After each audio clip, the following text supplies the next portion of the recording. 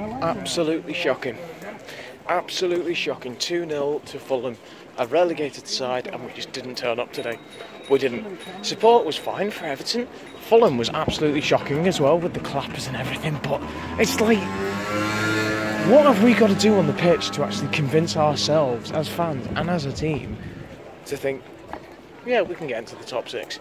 If we can't beat teams like a relegated Fulham at home, well, away from home, if we can't beat them, what is the point in us trying?